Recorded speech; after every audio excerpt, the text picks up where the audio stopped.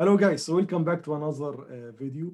So in this example that you see here on the screen, you have PNP and NPN transistors in the same circuit.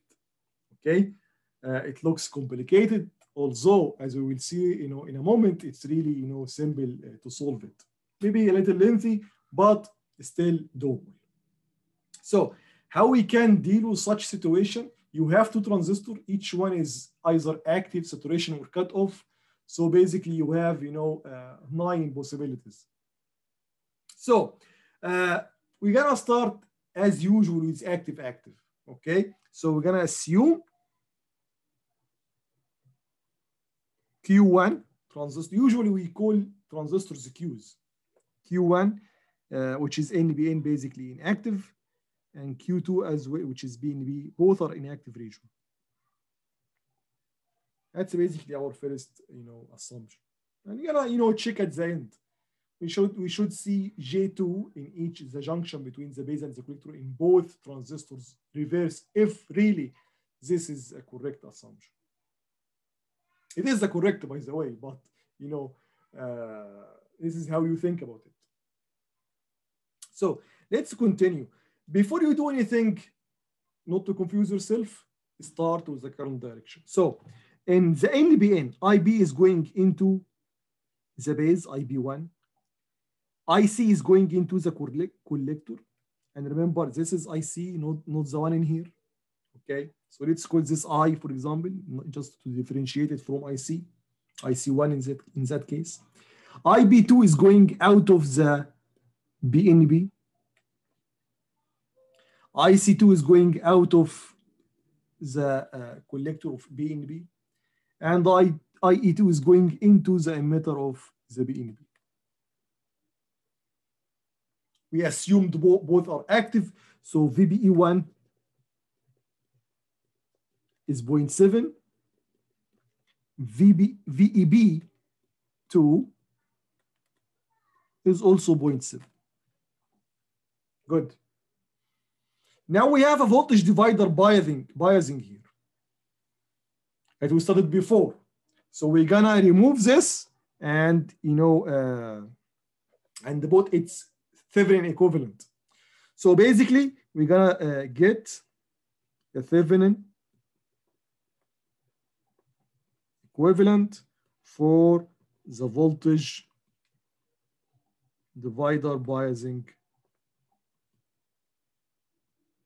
part here, these two resistors. So let's assume this is called A and the ground is called B, and we're gonna find the equivalent between A and B. So let's draw it by itself.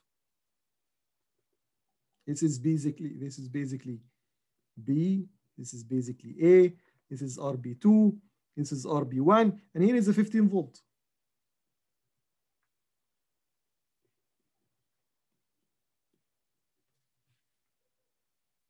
You have two steps to find the equivalent, the Thevenin equivalent.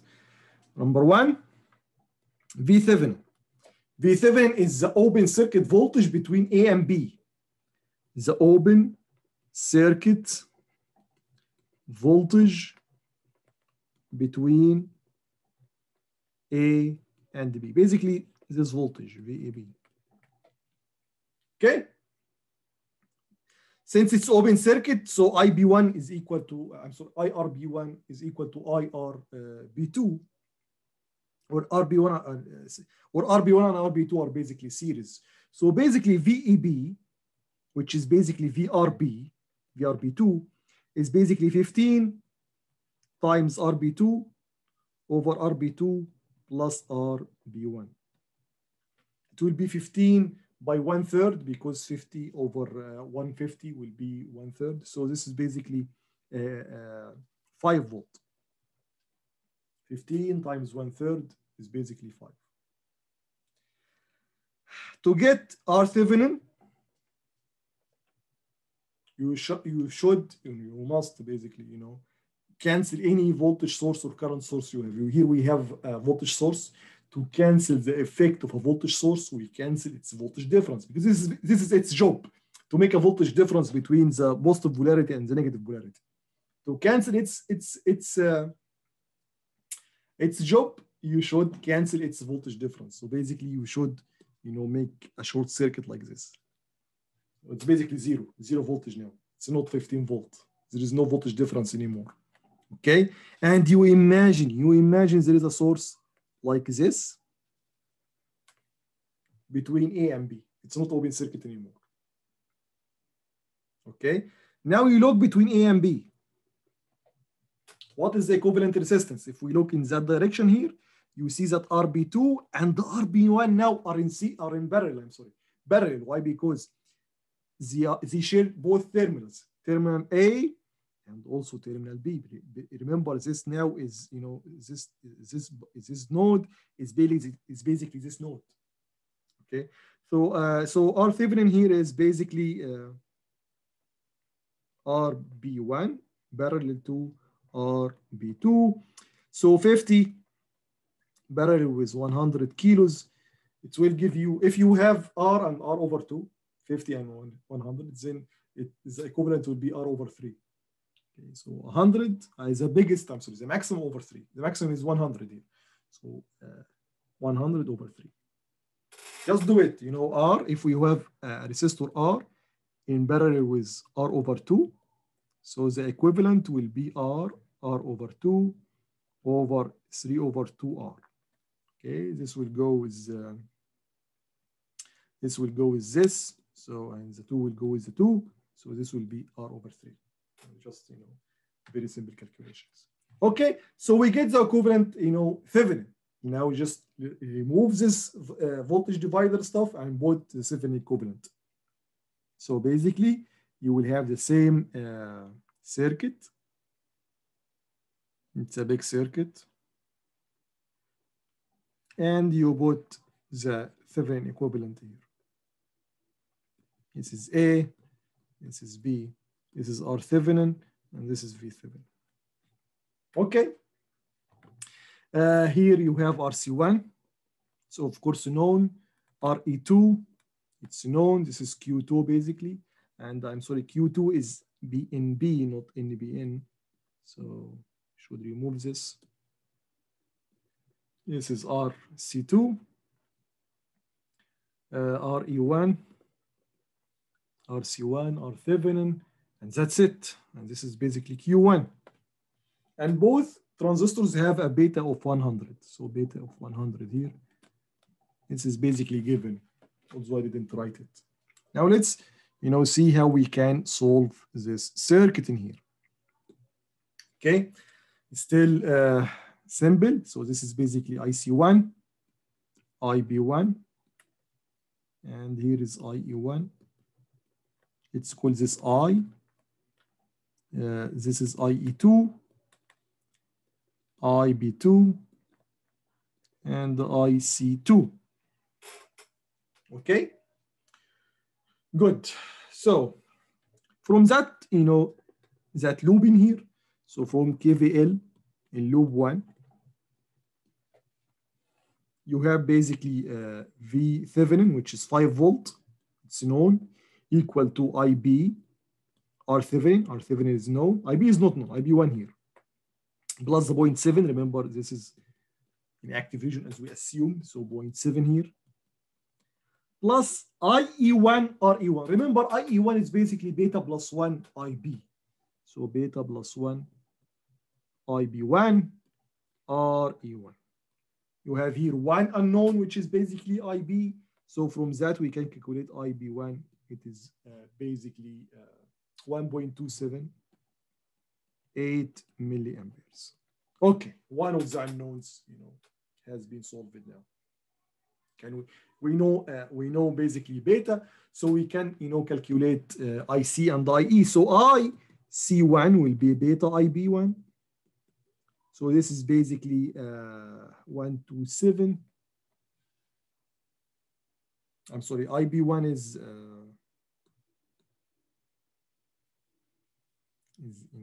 smaller than this. So it's basically 0.01278. Okay, so basically beta IC1 is 1.278 milliamperes, approximately equal to IE1.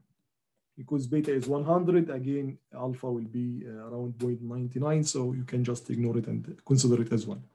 Okay, that's basically IB1, IC1, and IE1. Now how about now IB2, IE2, and IC2? So we can have, some calculations in here. So at that node in here, so you have I, so this is basically KVL.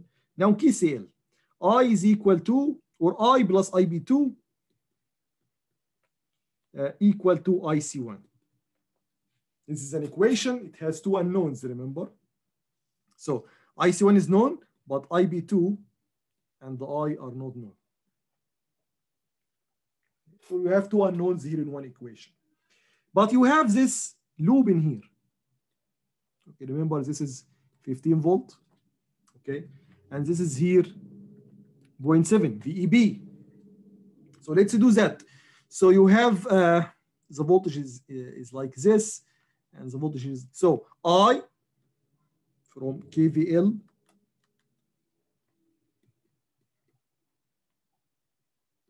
at loop 2, you have I RC1 equal to 0.7 plus, which is VEB, plus IE2 RE2. RE2 is known, RC1 is known. So you have I and IE2 are on, but remember, IE2 is basically beta plus 1 IB2. So we can rewrite this equation as I RC1 equal to 0.7 plus beta plus 1 IB2 RE2. Look, you can consider this equation as 1, you can consider this equation as 2. It's also a function of two unknowns, IB2 again and I again. So by solving equations 1 and 2, you can get I and IB2. Basically, I will be 1.2505 milliamperes, and IB2 will be 0.0274 or 5 milliamperes. Once you get IB2, you can get IC2 and IE2. So IC2 approximately equal to IE2 equal to beta IB2. So basically 2.75 milliamperes. Okay, that's basically, all the currents. Now the moment of truth. We should check, but we now check two transistors, not just one, because you have two transistors. So you must check that or verify that really Q1 or transistor 1, the NPN, is in active region. And you must verify as well at the same time that, that the PNP or Q2 is also working in the active region. If one of them violates this, then you redo the assumption, you assume something else. Okay, so let's do that. So to verify, we should calculate VC1 and VB1, VC2 and VB2. So let's try VB1 first. So basically, this is base 1 here. So VB1, you can do it in multiple ways. You can say it's V Thevenin plus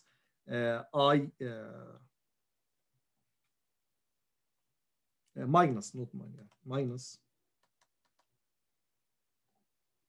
IB1 or Thevenin, or you can say it's 0.7 plus IE1 RE1. You can do both ways, of course.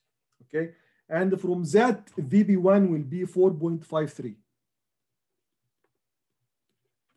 This is VB1. Now VC1. VC1 is really easy. So you have here, this point is 15. And the voltage here is I RC1, and you know I and RC1 is given. So basically VC1 is basically 15 minus I RC1, I RC1. So this will give you 8.74. This is NPN transistor. So VCB or VBC, I'm sorry, which is the voltage difference between the base, which is B type, and the collector, which is N type, should be less than 0.4. So VBC, or VBC1 here, 4.53 minus 8.74, which is good, because now the B type has less voltage than the N type, so it's reverse. This will give us minus 4.2 volt. So J2 of the NPN transistor Q1 is reverse. This is one check. We are not done yet. This is for Q1 verification. Now Q2 verification.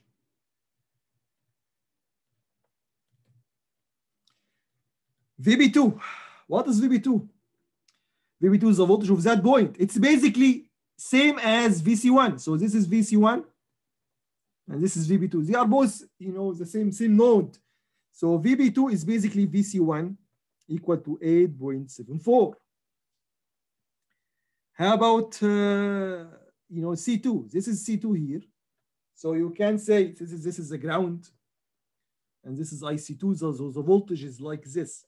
So it's basically minus IC2 RC2. VC2 is equal to minus IC2 RC2. So VC2, let's do it again. Let's check. So IC2 is going into, sorry, yeah. So basically this is some mistake. So again, this is what I'm saying. It's really tricky, So I assumed here's the wrong, although we didn't use it in the solution, so it doesn't affect our solution. So this is basically wrong. So IC2 should be going out of the the collector. That's good. Yeah, it's really good to have this mistake, so you can guys think about it, because it's really confusing many times. So based on that, it's different. So the voltage now is different.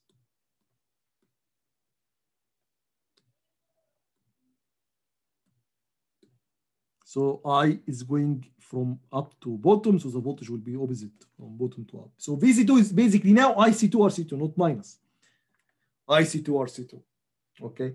So it's gonna be 7.42. Okay, and let's see now the moment of truth. So VCB now, because the collector is B type, the base is N type. So VCB is VCB2, VC2 minus VB2. VC2 is 7.42 minus 8.74. The B type has a voltage less than the N type. So basically this is reverse bias. It's off. It's basically around minus 0.7. So G2 for the PNP transistor, which is Q2, is also reverse bias. So both are reverse. So basically our assumption is correct. Okay, guys, it's a little bit lengthy because you have two transistors, you have a bigger circuit, okay, and they are of course dependent on each other, but it's doable. It's not complicated. It's not hard basically. Okay, maybe the example that we took last lecture, in which you have this voltage divider was a little bit harder than this. Okay, but it's really doable. Okay, you should just take care of the directions. Assume the good directions. If you assume bad directions for the voltage and the current, you will be doomed. Okay, thank you very much guys for watching this video, and see you in the next video. Bye bye.